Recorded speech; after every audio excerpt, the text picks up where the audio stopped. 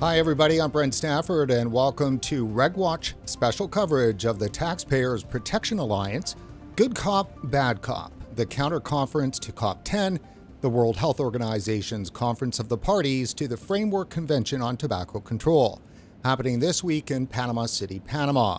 And for something a little special, we're going to start off with an interview, and we have today joining us Dr. Konstantinos Farsalinos.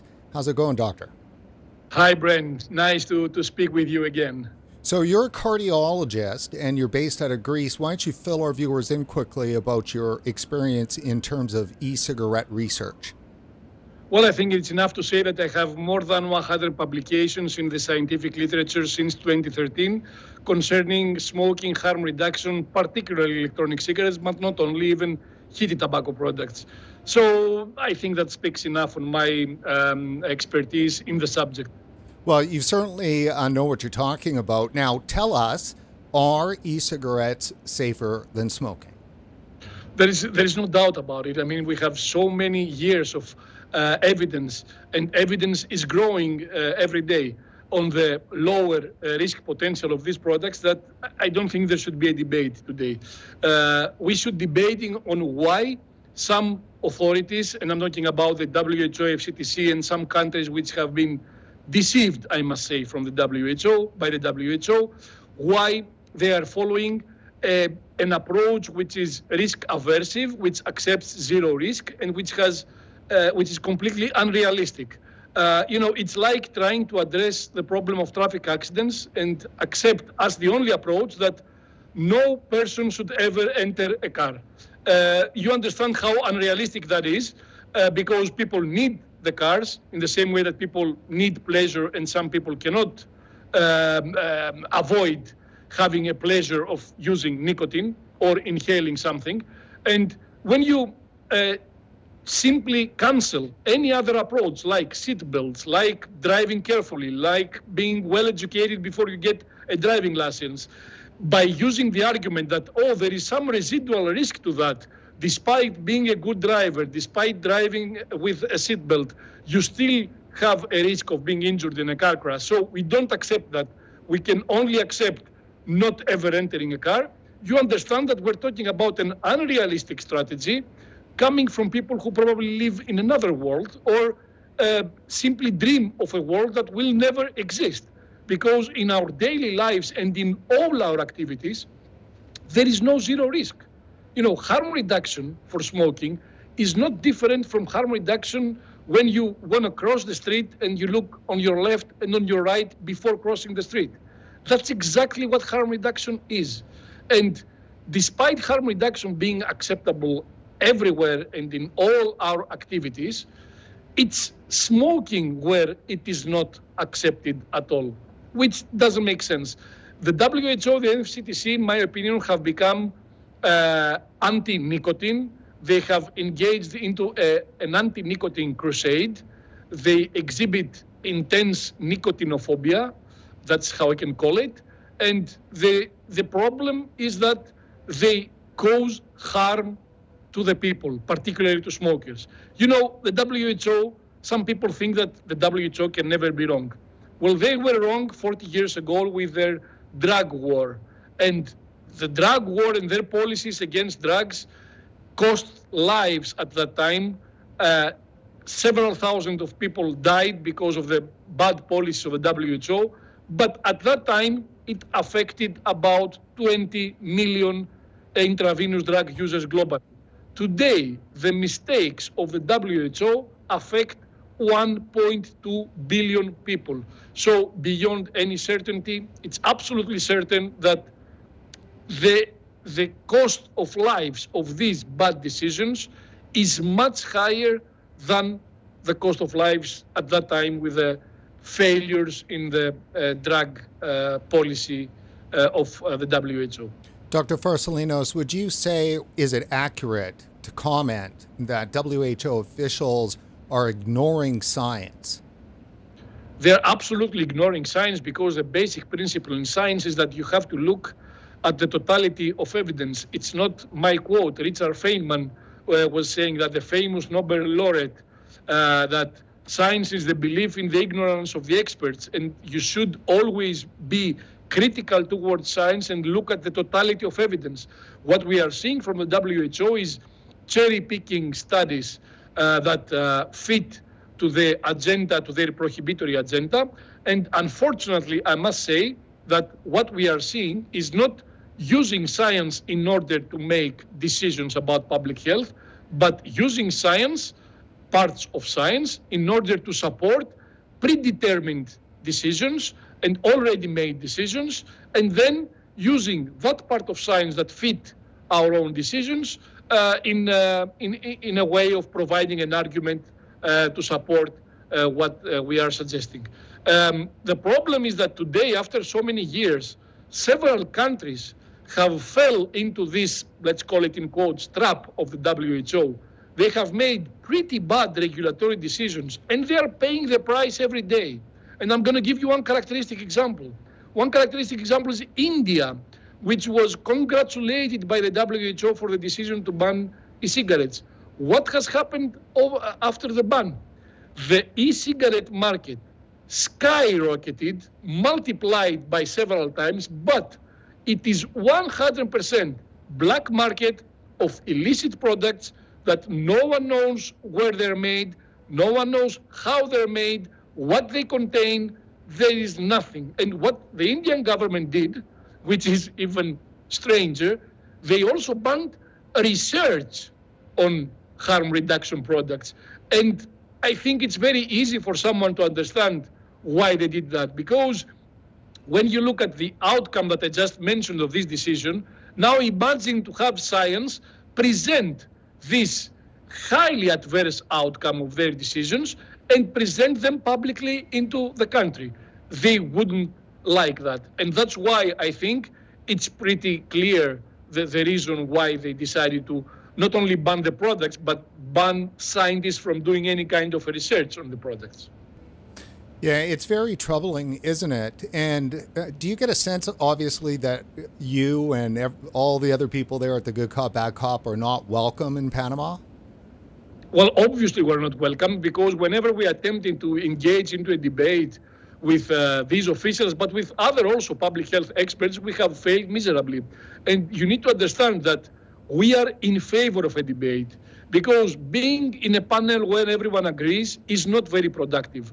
What is productive is to have disagreement, explain and present all the arguments from both sides, and then, believe me, it's going to be very easy for the majority to understand what's happening.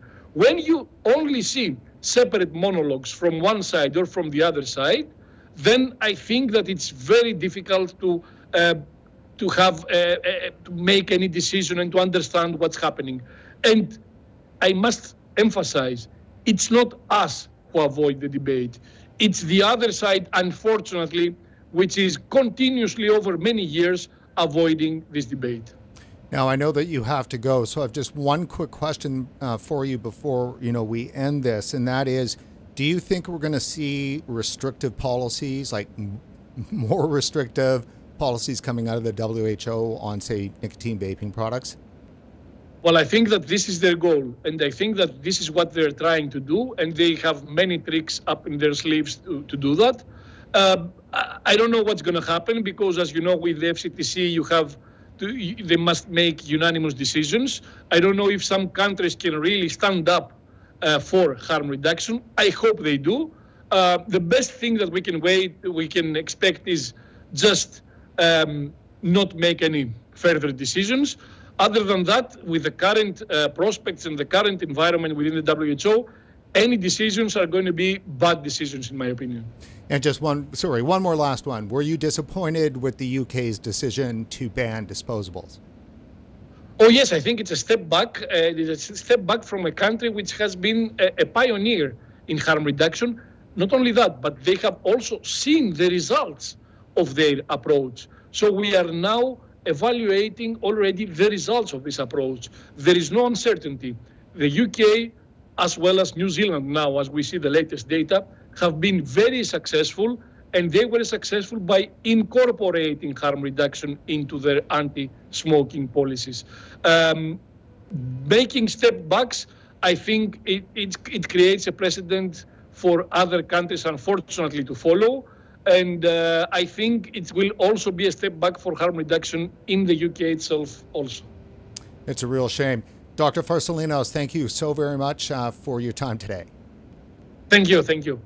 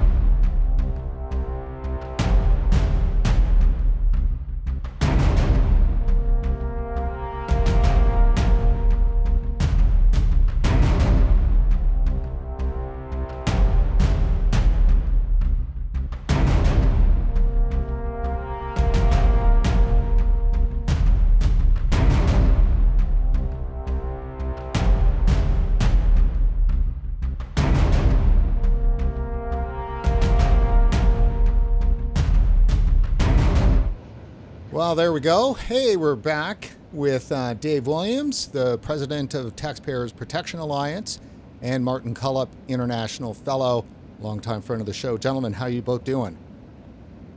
Doing good, day 2, and still have a lot of energy up for Good Cop. Yeah, I've been having good conversations today, moderating some panels with some great guests. Yeah. Well, that's good to know. Good news. Good to hear. So, how are we going to start this, Martin? I'm not sure yet if you've received any of those bulletins or journals or whatever. I know that there is kind of some updates. Why don't you fill me and the audience in on that? Yeah, we've had the first journal since the opening plenary, and it set out what's happening today. Committee B, because they split after the open plenary into Committee A and Committee B. Committee A deals with structural matters and budgets and organisational stuff. Committee B talks about policy. So Committee B today was scheduled to talk about Article 9 and 10, which is to do with contents of products and emissions and controls and stuff. We know they're going to try and bring reduced risk products into those articles, so we keep a watch on that. But more sinister is that they're giving the parties to the convention reports that they compile. We've seen the reports; they've been published, and these are the ones where they have their cherry-picked science that Konstantinos was just talking about, where they exclude Cochrane reviews, for example, and then claim that e-cigarettes are not proven to help people quit smoking, and where they ignore things like the Office of Health Improvement Disparities report, which used to be PHE, who in 2022 produced 1,468 pages to say that there's little chance of the future showing much harm from vaping products. And by excluding that, then they say we do not have enough information and no long-term data, and that is where they try and apply the precautionary principle on the back of that. So if you ignore certain scientific studies, and they are good ones, they're well written ones, then obviously you can come out with policies and say we should ban these products or treat them the same as cigarettes. And that's the subterfuge and the conniving way that the WHO is acting to try and treat safer products the same as cigarettes. David, you're the color man here for the broadcast. What do you make of all this? Well, this is really what we expected, right? Is that we would see the phony science, the bad science. And, when I hear Martin talk about this, obviously I get very frustrated because we hear about the real world experience of consumers. These are the folks that, have been smoking cigarettes their whole life, and they found one of these products, whether it's heat not burn, whether they're vaping, snus, you name it. They found one of these products, and it has literally saved their lives. And that's what the World Health Organization needs to hear from, are these consumers, the people's lives that they are saving and completely changing. And if you look at, IQOS, this heat not burn product, was introduced in Japan a number of years ago, and they've seen a drastic decline in heart disease. And it's not a coincidence. It's not a coincidence that's happening in Japan. And it's, I think they have like 10 to 11 or 12% adoption of IQOS in Japan and some countries. And we're seeing the health effects of it. And that's what blows my mind as a taxpayer and consumer advocate, is this taxpayer-funded organization is not working on behalf of taxpayers or consumers. And, Brent, it's something that I talk about actually a lot with this, is my dad smoked 3.5 packs of cigarettes a day for 20 years. He died because he smoked too much. He didn't have access to these products. I wish I had a time machine and I could take one of these products back to the 70s, give it to my father and say, here, do this instead of smoking. He would wake up. The first thing he did was grab a cigarette and he would smoke it, and he would fall asleep with a cigarette in his mouth. And I remember visiting him at work, and he'd have 2 cigarettes. He'd be smoking 2 cigarettes at a time, which obviously was frustrating. But that's what I'm getting frustrated about, on day 2 of COP, is that they're behind closed doors and they're missing the point here. They're missing the point of why they should be meeting, is for advocating for consumers, not for the bureaucracy. Right now, they're advocating for the bureaucracy and not consumers. Yeah, it's quite maddening. And I've gone back. We've got a couple of clips here today for us to go through. I've gone back to that maximizing transparency and bolstering Article 5.3, which the FCTC held on January 24th. We played some clips of it yesterday. And as well, Martin commented about, and so did you, about how they went after Taxpayers Protection Alliance as well as Knowledge Action Change as harm reduction front groups. It's, it's embarrassing if it wasn't so treacherous, actually. So here's a clip that we've got.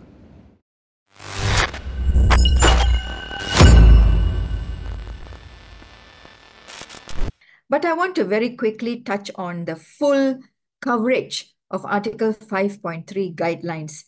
So, whom does the guidelines apply to? Often we focus on the industry, but I want to point out that the Article 5.3 guidelines also includes individuals that work to further the interests of the tobacco industry. So it's not just the tobacco industry, but individuals who further their interests. And in this case, I want to point out the harm reduction front groups who have been attacking the COP. And they are both organizations as well as individuals, and they work to further the interests of the industry. They've been, CAPRA, for example, has been calling on the New Zealand government, to include consumer advocacy participation at COP10. The TPA has accused WHO, FCTC of ignoring the science and the rights to consumers. KAC, and I think we are going to see KAC in action. In Panama, they have condemned the exclusion of tobacco harm reduction front groups. Example of Institute for Economic Affairs, where the director criticized the WHO stand on e-cigarette and described it as fundamentally corrupt and incompetent organization, as well as the World Vapor Alliance. Their community manager said the only reason the WHO has neglected evidence for vaping as a smoking cessation aid is because it has already taken a side in the vaping debate. Just to note that the president of Institute of Economic Affairs will be one of the attendees in the Good Cop and Bad Cop that was mentioned by Mary, and this is a meeting that will take place in Panama in California to the COP. It's called, as I said, Good Cop and Bad Cop, where all industry allies will be there and other people. So in addition, we have other criticism about the WHO and the COP. So as I mentioned, the Taxpayers Protection Alliance, the Smoke-Free Sweden 2023, and the UK All-Party Parliamentary Group for Vaping. Just to flag that in December 2023, Parsi told the Time that the APPG has closed because they have other commitment and no one that took over.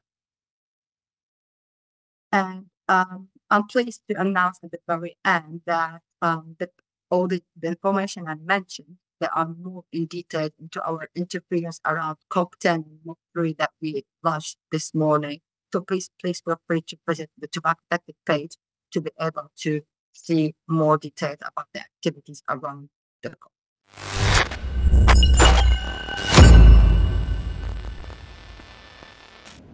Yeah, I struggled about whether or not to include that last bite because the audio was so bad. So I tried to clean it up a little bit, but you know, who the hell cares anyhow? They're crazy Machiavellians. I mean, it's unbelievable.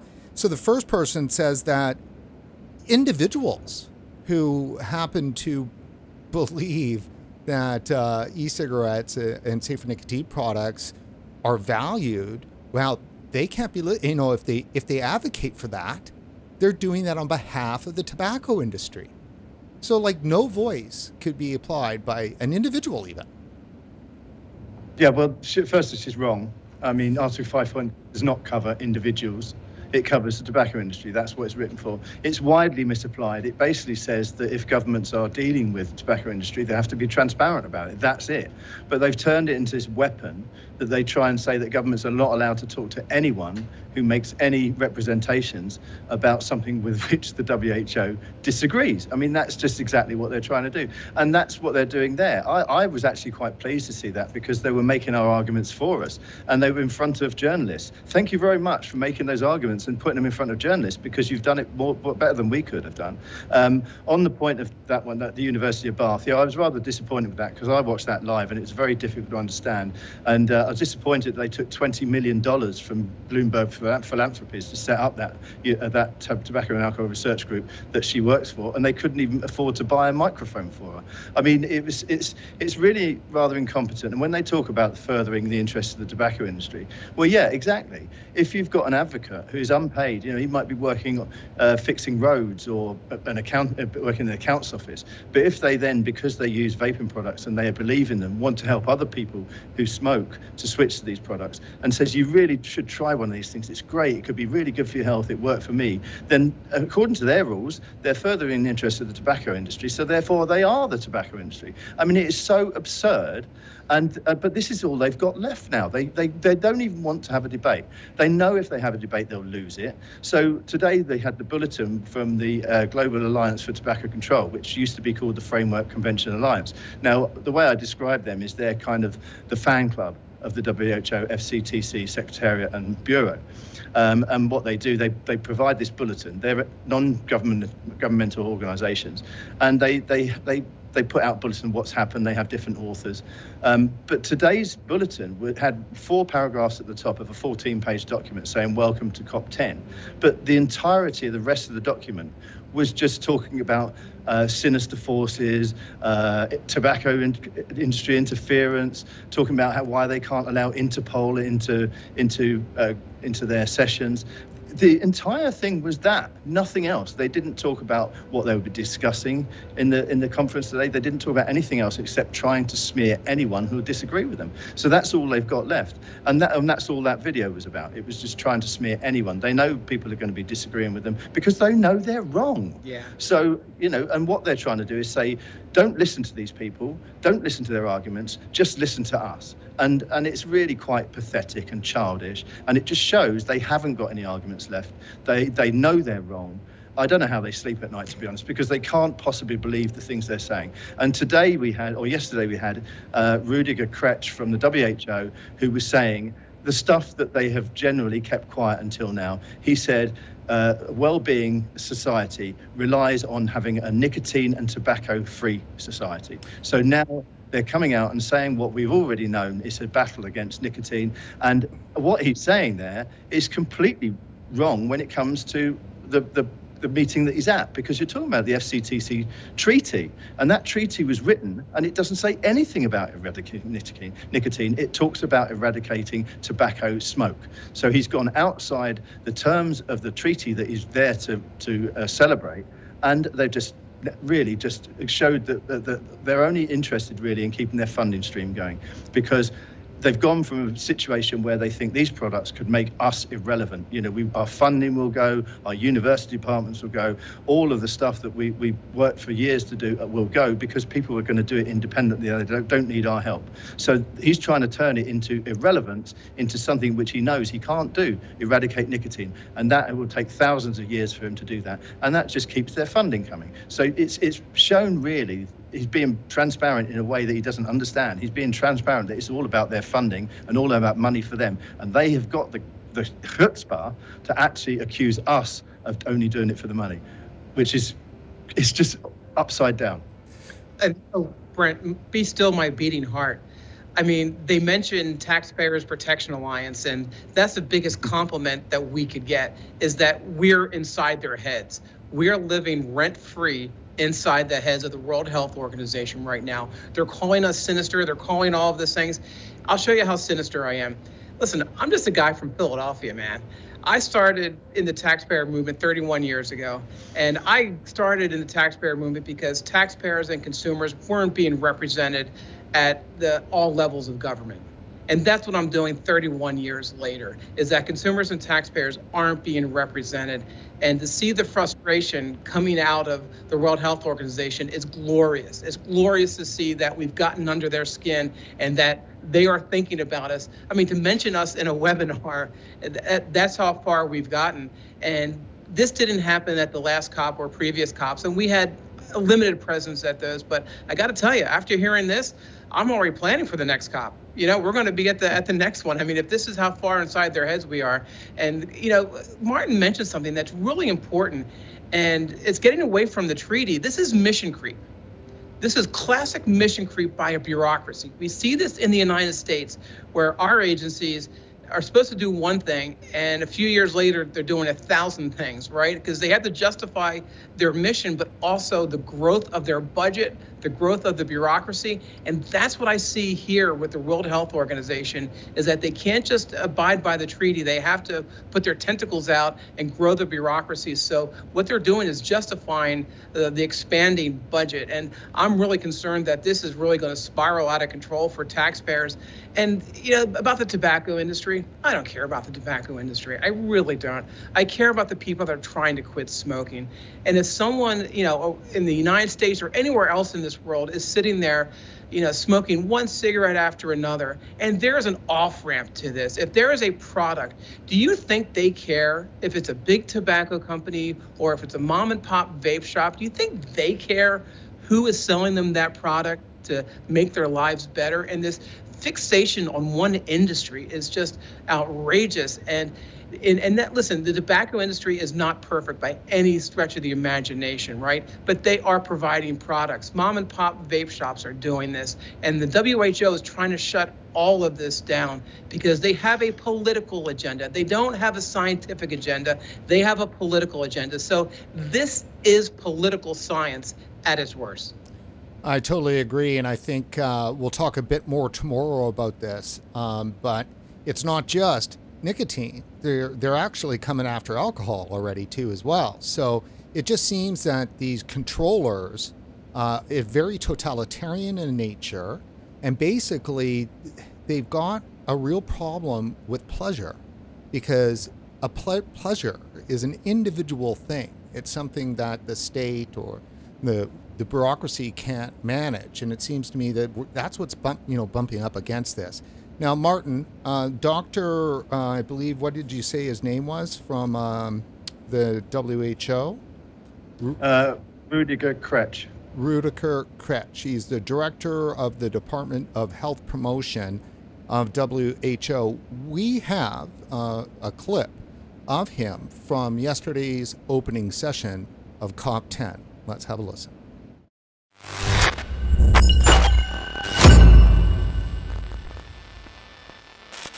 Today we gather not only to celebrate the achievements of the WHO FCTC, but also to engage in discussions and decide on strategies and measures that will enable us to unlock full potential. The overarching theme for the FCTC COP10, Together Promoting Healthier Lives, is an extremely important narrative that is not only a priority for WHO General Program of Work for the next couple of years, it also serves as a good basis for mainstreaming WHO FCTC into various health and development paradigms. We have good news on trends in the prevalence of tobacco use.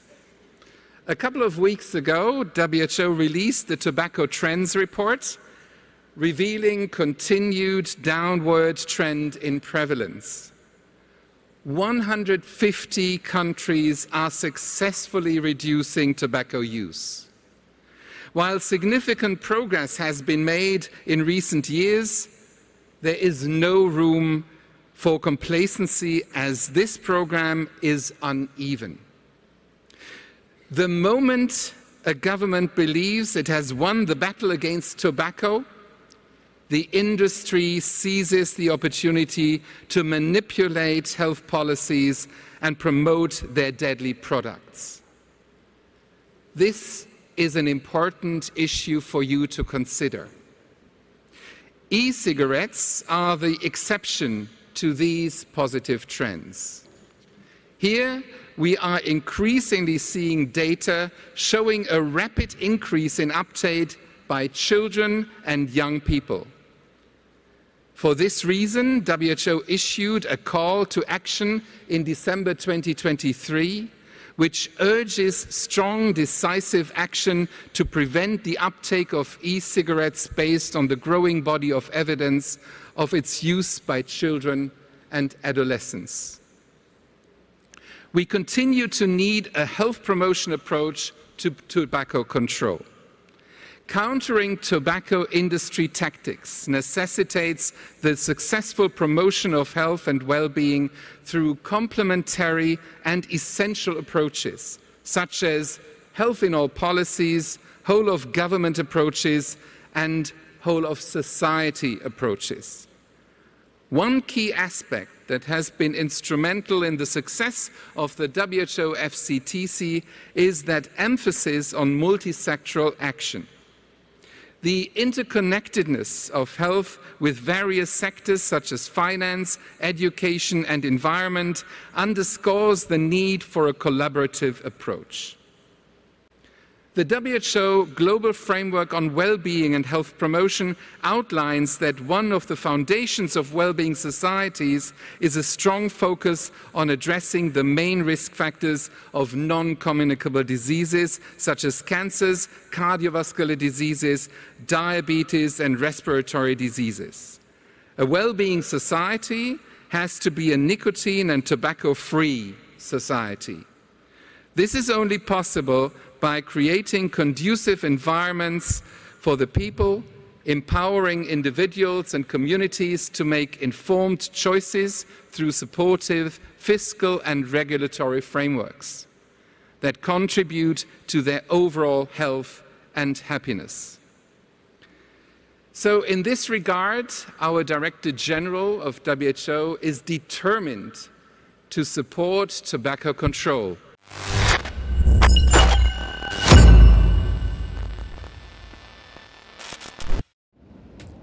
And that, my friends, is definitely the bad cop. Yes, indeed. Indeed. And let me just say, the first part of that speech, I thought this was an excerpt from 1984. I thought this was from the novel 1984. It was double speak, it was triple speak, it was all of that. And then he goes into this tirade, obviously, about tobacco. And Martin, this was not based in science. He's talking about children vaping more. In the United States, that's absolutely false. The Centers for Disease Control measures this every year. And our fellow Lindsay Stroud looks at the numbers every year, and fewer children are vaping today than they were last year, 2 years ago, 5 years ago. He is lying. That is a lie, well, especially in the United States. So there is misinformation that is coming out of the World Health Organization on a real-time basis right now. Yeah, go ahead, Martin. He said there about he wants people to make informed choices, but the WHO is spreading misinformation all over the world, in every country in the world, along with Bloomberg philanthropies and the money that comes streaming from there.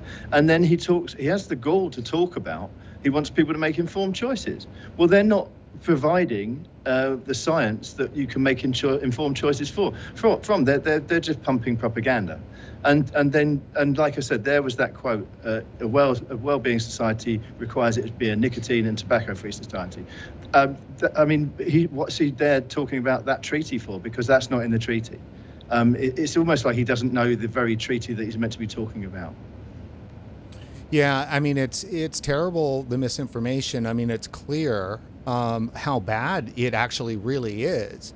And they don't seem to really care about it. You know, there was, interestingly, in COP's release yesterday, following the opening session. So this is, I'm not going to read it all, but it's Global Tobacco Control Conference opens in Panama. So this is their official press release. And they say in it, early on, they say, these are becoming a very troubling problem. And they're speaking of emerging nicotine products. So the novel products, which are e-cigarettes. These are, quote, becoming a very troubling problem with an alarming increase in the use of these products by young people.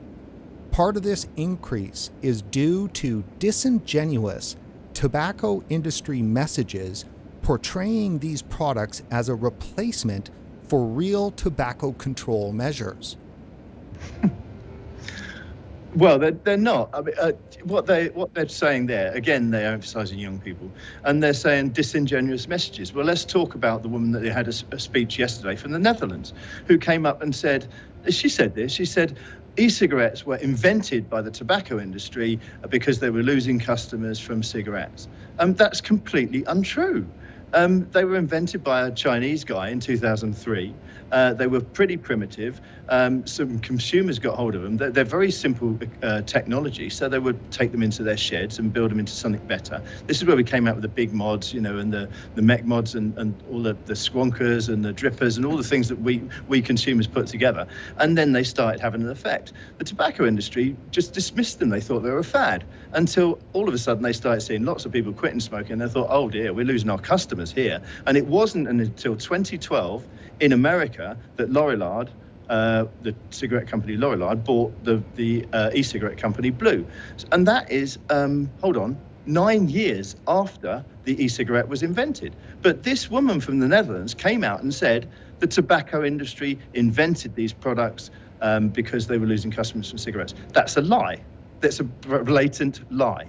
Now, she may believe that. If she's been misinformed, who's she been misinformed by? She's been misinformed by the WHO.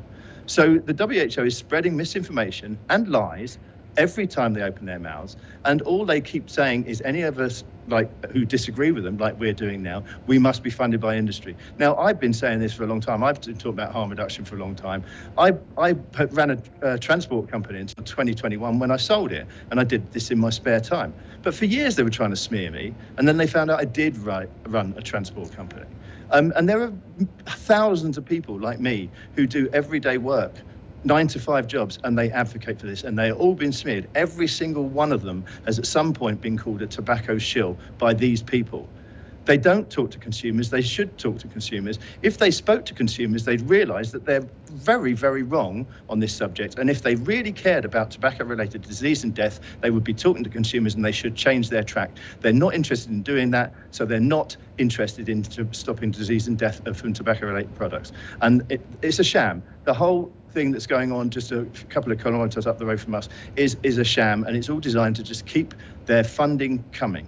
And it's an absolute embarrassment. I'd be embarrassed to be on their side. I'm really glad I'm on our side. We are on the side of the angels, and we will win the debate in the end. And Brent, real quickly, they mentioned nicotine, right? And nicotine is not a problem because the United States Food and Drug Administration years ago approved gum patches, nicotine gum, nicotine patches. So the US FDA has said that nicotine is safe. Nicotine is fine now, but now they're going after nicotine.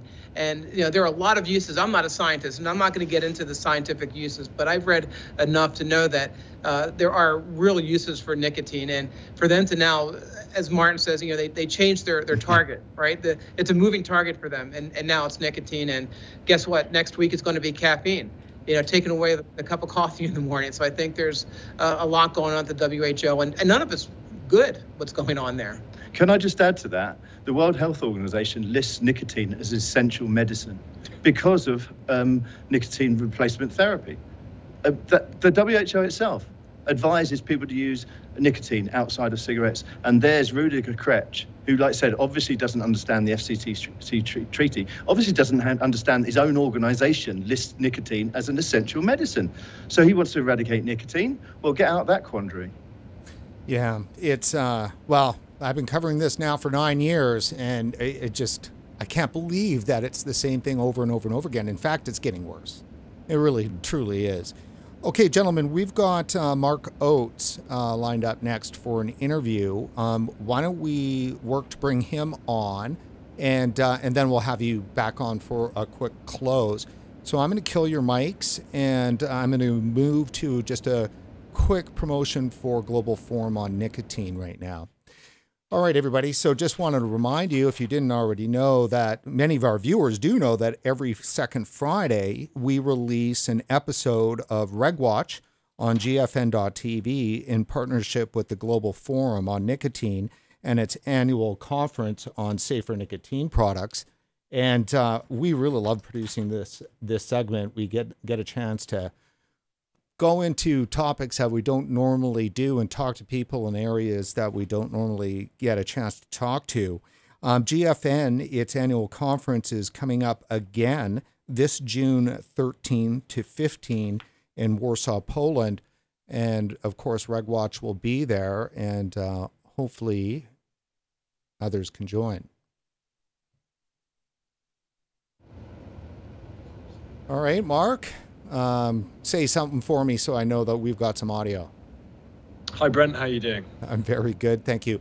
So why don't you fill our viewers in about who you are? I'll just preface this by you represent some of the biggest and best vaping advocacy in the UK. Yeah, absolutely. I'm the director of We Vape, which is a consumer advocacy group. We've got tens of thousands of members in the UK, and we really try and get the story of vapers to their politicians and to the public and the media, because often it's ignored. And we see that in particular at COP itself, where consumer stories are completely pushed aside. I'm also a nicotine pouch user and a snus user, and I have been for a long time. In fact, snus was the first product I used to help me quit smoking. And then I added vaping to that because, very frustratingly, snus is illegal in the UK. Yeah, it's there's roadblocks everywhere, aren't there? And in the UK, one of the biggest roadblocks has now been thrown up. What happened in the UK? Well, I think the UK was potentially primed by people that just hate nicotine and are prohibitionists, and the media went crazy. And I definitely spoke to journalists, and there's a suggestion that there were maybe PR agencies pushing this line, but there was the moral panic over the children. You know, we saw that in America a few years ago, and the public have just been on the receiving end of article after article about young people vaping. Now, if you drill down to the numbers, you're actually looking at no more young people using vapes regularly than were smoking, 10, 15 years ago. And the smoking rate for people under 18 has actually dropped down dramatically. It's its lowest level ever. So there's some successes in that. Now, I think clearly it's a product that's just for over 18s. So there's a bit of an issue, and that's caused by some rogue traders. Ultimately, better regulation, enforced properly, with maybe a licensing system for e-cigarette sellers and bigger fines, people that sell to under 18s, would solve the problem. But instead, the government is throwing the baby out with the bathwater and banning disposable vapes. Now, the issue with that is that over the last year on year, we've seen the cigarette market get smaller by about 20%. So clearly, disposable e-cigarettes are having a fantastic ability to take people away from smoking combustible cigarettes.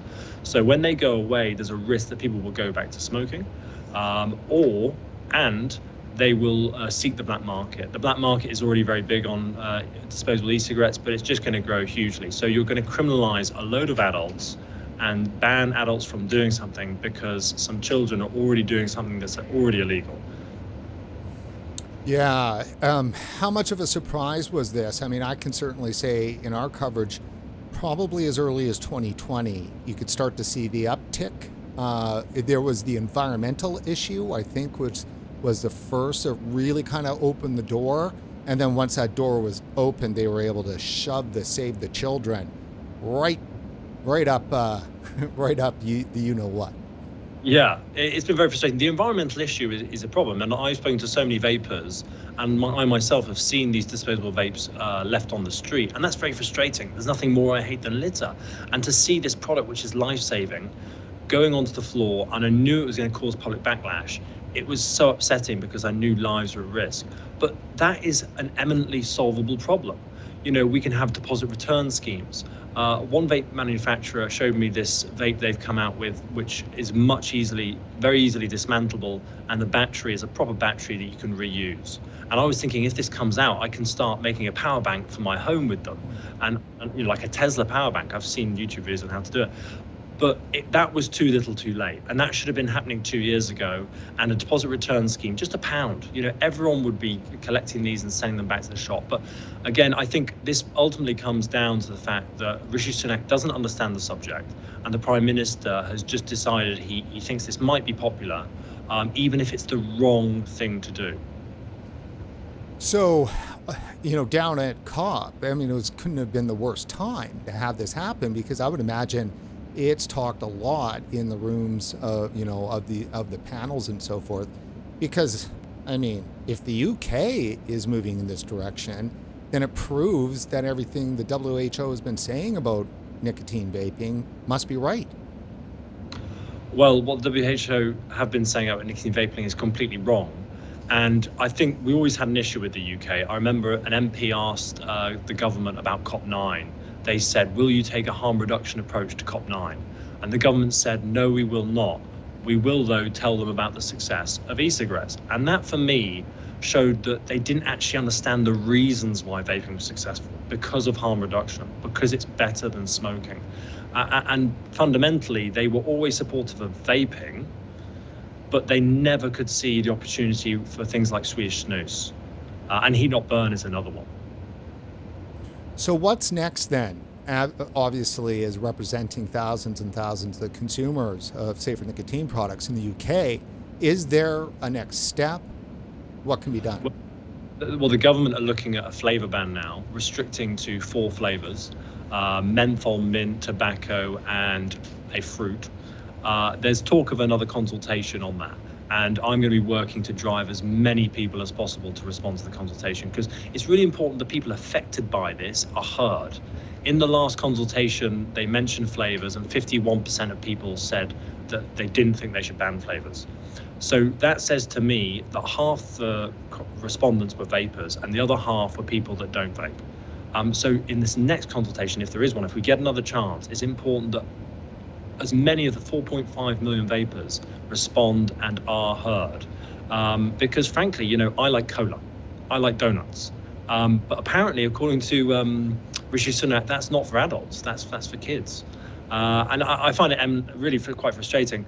You know, young people go to hospital with issues to do with underage drinking, but our response to that is not ban flavored alcohol for adults. You know, we're not talking about just drinking methylated spirits because people like a pina colada. So it really, really is important that we respond and we make sure that flavors are available, because, you know, people may prefer smoking a cigarette to any of those 4 flavors, and people will die. Well, Mark, it's bad news, but you're a great advocate, so best of luck in the UK, and let us know if we can help out in any way. For our viewers, we're going to just go to one more clip. This is Patrick Hedger, who's the executive director of TPA, and he's got a few words explaining more about what TPA does, and we'll be back in a moment with Martin and David to wrap up. Thanks again, Mark. Thank you, Brent.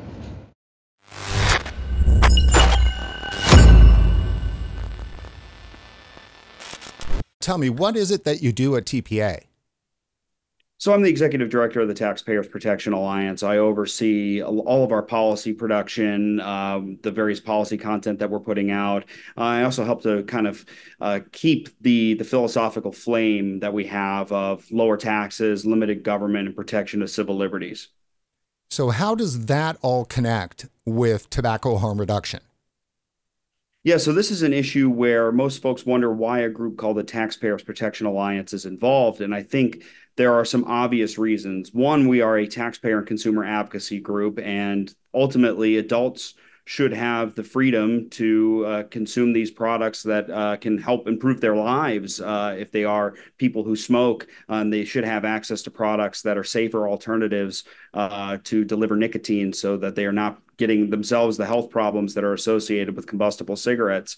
But on a taxpayer side, there is the issue of the fact that smokers around the world are disproportionately of older generations, and they're also disproportionately middle to lower class, which means that these are folks that are disproportionately then on social welfare programs. So if you have people that are stuck addicted to cigarettes, causing health problems, that is creating an enormous burden on the public health system. And it's taking resources that could be used to combat other diseases and other public health problems and diverting them to a problem that we know we can solve or mostly alleviate through increased consumer choice. So this is a really important issue, especially here in the United States, where the social safety net programs related to healthcare, Medicare and Medicaid, are in the hole over the next 75 years to the tune of, we're talking tens of trillions of dollars, which is just an enormous sum of money. We're talking about money that is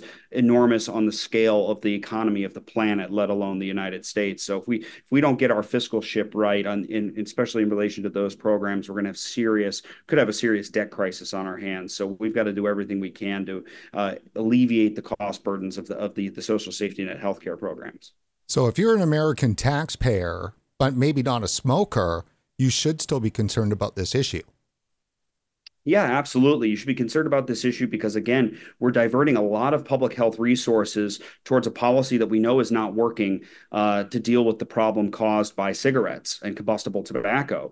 So that's a huge problem there. But you should also be concerned that and particularly in relation to the World Health Organization and the Conference of the Parties and the Framework Convention on Tobacco Control, the event that is going to be occurring in Panama, that your taxpayer dollars is funding an international organization, an international agency that is shutting out free debate, is shutting out open journalism, and is shutting out consumers and taxpayers.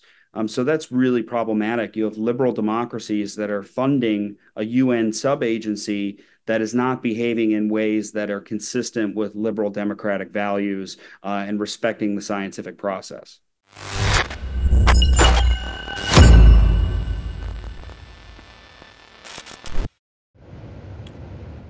Well, you guys are some good people over there at TPA.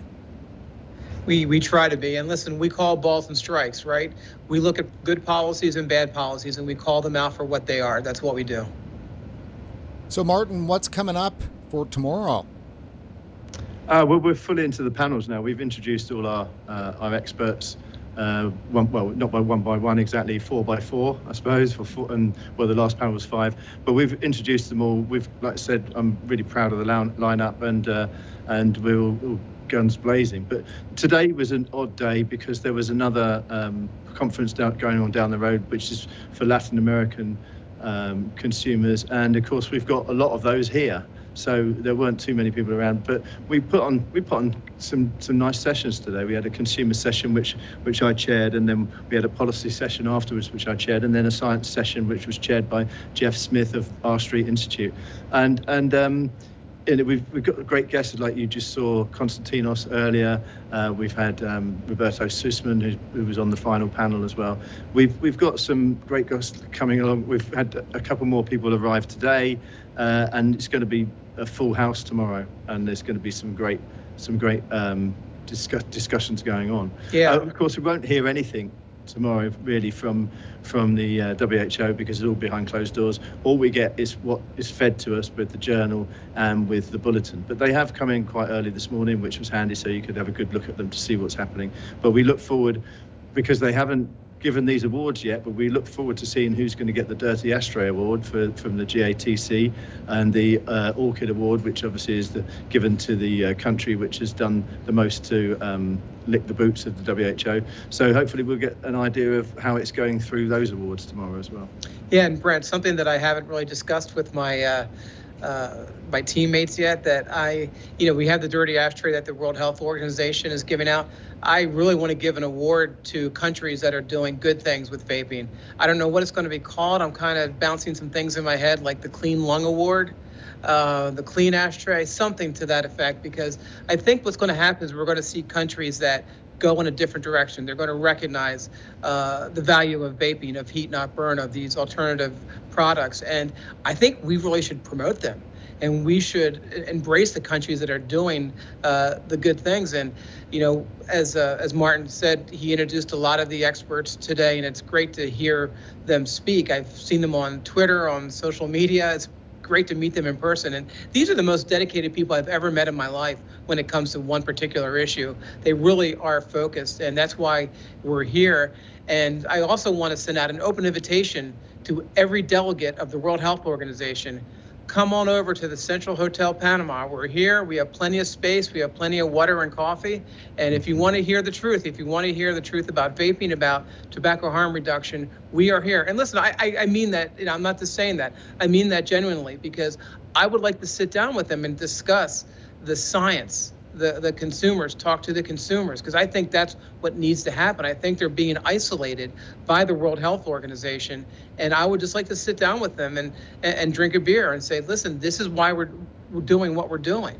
And I don't think they understand that. I don't think the head of the World Health Organization understands that. I don't think a lot of the delegates do. And I think there needs to be an open exchange of information. And I think we will prevail, that our facts and our ideas will prevail. So seriously, there is an open invitation for any delegate to come on over to the hotel and talk with us. Well, I hope that happens. So, all right, guys, gentlemen, this was a great show today, and a good day today, too, as well in Panama. Hopefully tomorrow will be just as good or better. And, well, that's it for us. Make sure you tune in tomorrow at 4 p.m. Eastern Time for another episode of Good Cop, Bad Cop, the counter conference to the WHO's COP10. And, man, my blood's boiling.